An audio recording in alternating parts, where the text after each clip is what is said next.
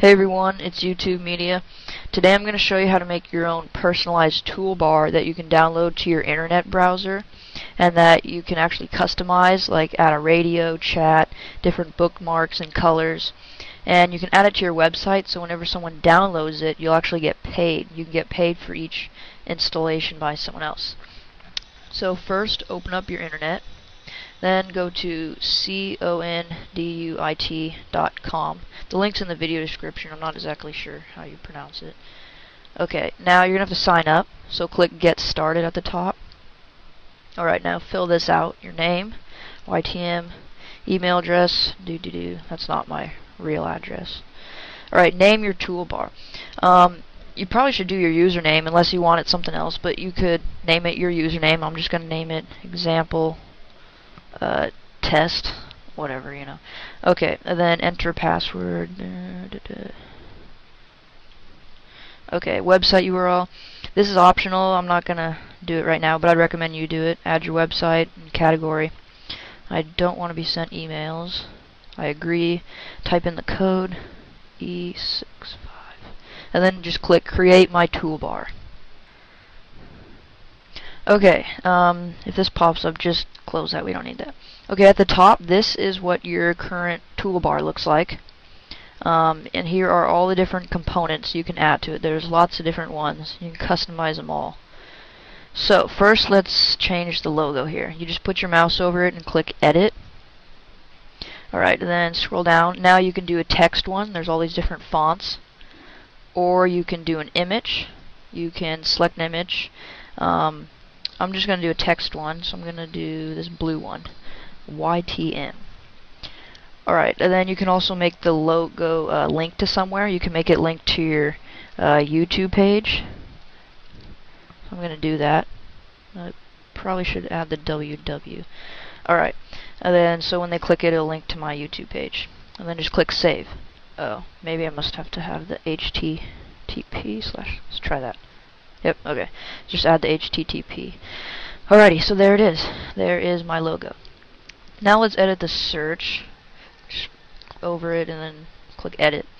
Alright, and then here are your default searches. You can click Edit and select different ones, I guess. Choose an icon. I'm not going to do that though. Then click Save. Then you can mess around with all this stuff and more stuff. Search box color. You can change that. I'm going to make it red. Then you can change the search button when you click go, you know. Click Edit. Alright, I'm going to do this one. Then you can add a text like search.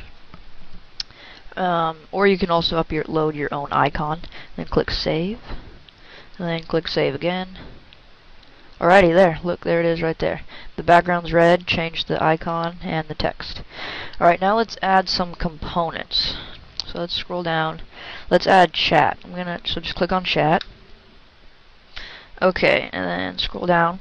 Now first select your icon for the chat. I'm gonna do this one. Then you can add a text. So I'll just do talk. You don't have to do it, it's optional. Then these are additional chat rooms. These are just other ones you can add. So you can select whichever ones you want, whatever. So yeah. Just set this to however you want and then just click Save. Okay, there's my chat room. See, it says talk like I typed. Alrighty, let's add some other stuff. Separator. This is really easy. You just click Separator and click Save. And then you can move the separator. I'm going to move it left or move it right, whatever. Okay. Now just so you know one thing, I don't believe you can move your search because as you can see it does not give me the option to move it right or left, so unfortunately it's gonna have to stay right there as far as I know. So but you can move all the other stuff that you add. Alright, let's radio player. Click on radio player. I'm gonna add a radio. Search for stations and podcasts. Alright, you can search for your radio stations. Just, you know, you can search for a local one that is in your city or town, or you can do genres, you know, rock. I'll just do this one. Add. Okay, and then you can add other ones. And then move up, move down, whatever. Okay. Okay, now you can select the layout of the radio player. So maybe you want to do this one. I'll just keep it on that. Okay, and then click Save. Okay, there's my radio player. And maybe I want it over on the left. Wait again. There we go. And then I can move this to the right. Alright, there's my separator. So yeah, now I have my search, radio, chat, my logo. Okay, now, so yeah, you can just go through this, you guys, and, you know, find whatever components you like. If you really get into it, I believe you can do all this stuff with, like, XML and stuff. I haven't got that into it. I've just done it more for fun. But, yeah. There's weather, highlighter, all this other stuff. And then, yeah, link button, you can add a bookmark, whatever. Okay, well, for right now, let's go on to the other stuff, like how you get paid for it. Let's go to banners. This is how you get people to download your toolbar. You go to banners, and then you can choose the different ones you want. There's all these different ones. There's the direct download, but I like these ones, community toolbar images. Alright, I'm going to select this one. Actually, I'll do this one. Download our toolbar. Then go down. Choose what the banner will link do. It will go to your download page that describes it, or it will go directly to the installation process. So I'm going to do directly to the installation process. Then copy the code, and you can post this on your website. I'll do it right now. Toolbar, HTML editor. I'm going to paste the code in, and then click save. You can just put it, this is my website. Yours, you can probably do it on yours too. Alright, so there it is. See, now it's on my website. And then let's try clicking on it.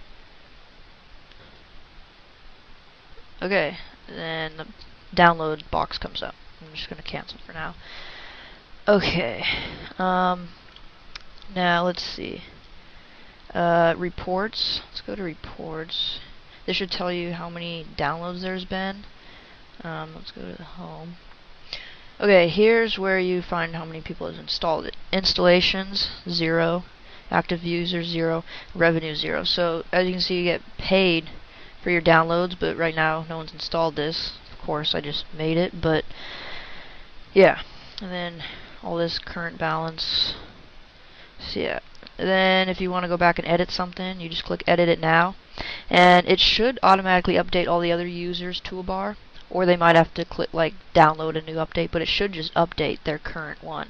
If you change it, you know, it should just update yours. So yeah, try making your own toolbar. You can add it to your website and stuff.